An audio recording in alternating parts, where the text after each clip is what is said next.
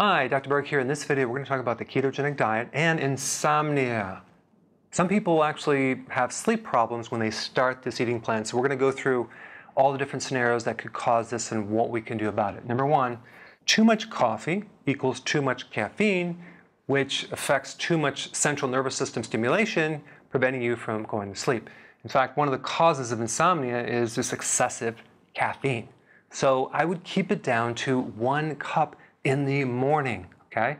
Not before bed, not 2 or 3 or a big one, just a small one in the morning. If you can do that, I think you're going to be much better off, all right? Number two, not doing intermittent fasting. Ketogenic diets don't really talk about avoiding snacks. So if you did 3 meals a day with 2 snacks and 8 at night, and it was all like fat and some protein or whatever, you're going to have too much food in your system. And you're still going to spike insulin, and that's still going to keep you from sleeping. So you really want to do the ketogenic with intermittent fasting together, especially if you're not sleeping. Number 3, you're bloated because you introduced kale. You saw my video on the kale shake, and the kale's healthy, so now you're eating a lot of kale. Well, you're not used to digesting it, so you're getting all this bloating. If that's the case, you're going to have to go to other vegetables and not the kale, because that bloating is going to create stress. There's a lot of nerves in your digestive system that connect to the brain. And so it's going to keep you restless and uncomfortable.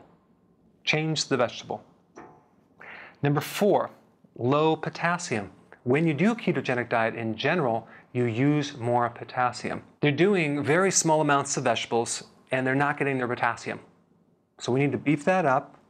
And then you could supplement with potassium citrate. You can do the electrolyte powder if you want, but that will also help calm the nervous system down because you're going to need more potassium. And so you could end up with a potassium deficiency if you don't consume enough potassium foods.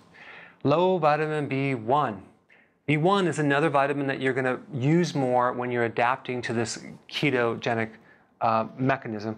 So you're going to need nutritional yeast. Without B1, you can feel restless. You can have restless leg syndrome. You can feel nervous tension, especially getting to sleep faster. It's like if you don't have B1, you're going to kind of lay there and just start thinking a lot.